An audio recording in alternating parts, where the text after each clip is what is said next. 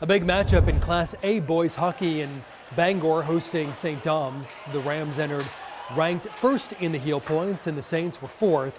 St. Dom's jumped out to a big lead and then goalie Jaden Lynn did the rest.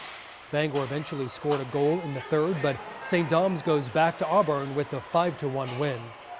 Defending state champion Thornton Academy hosting the Portland-South Portland Co-op. Less than 4 minutes into the game, Jake Skillings brings the puck into the zone and slips the shot past the goalie, giving Thornton Academy the lead.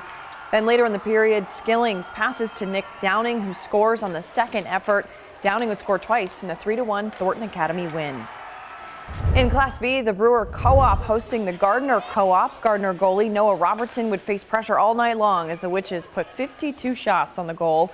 Hunter Merrithew gives the Witches a 2-0 lead. Then Nick Tozier would score 3 goals and Brewer wins this 8-0.